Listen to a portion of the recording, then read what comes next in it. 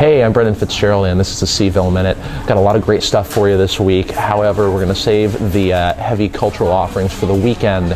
We're still recuperating from the best of party around the offices. So Saturday afternoon at 2 p.m., head over to Gravity Lounge, check out a belly dance showcase from the local troupe called Belly Souk. They performed at our best of party and were excellent, but if you didn't see them there, then be sure to catch them at Gravity.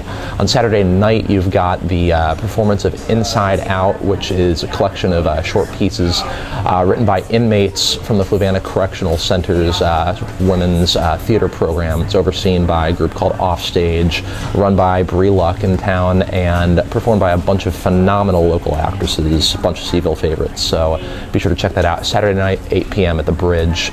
And on Sunday, you got John Fogerty at the Charlottesville Pavilion, and we're really sort of hitting the meat of the Pavilion's lineup. I caught the Pumpkins this last week. Fogerty should be great, playing a lot of CCR stuff, and you got My Morning Jacket on the horizon, so be sure to go check them out. I'm Brendan Fitzgerald. This has been The Minute. See you next week. But that being said,